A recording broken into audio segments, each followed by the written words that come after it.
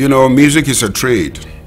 It's something that if you want to embark on that, you have to learn the trade of music.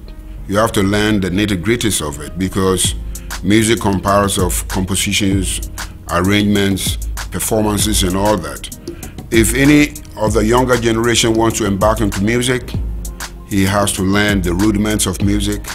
He has to learn the cadences of music. So that will arm him to be able to put whatever that God has endowed him into music. These days, everything is computerized.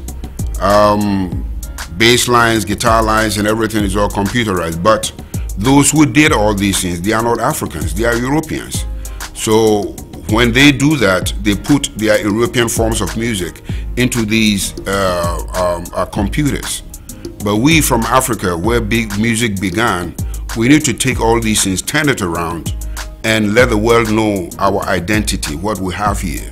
Because in music, identification is very, very, very important. If you go to Jamaica, they know that they have reggae, they have the dancehall. If you go to South America, they know that they have salsa. If you go to America, they know that they have raps and jazz music and all that. So if you come to Ghana in West Africa, what is our identification? It is the high life music. So if they want to come, we mustn't forget that we are people of different tribes, and every tribe has its form of music. So if I'm from the north, I must be able to portray what we have over there. There are many ways that you can make them international.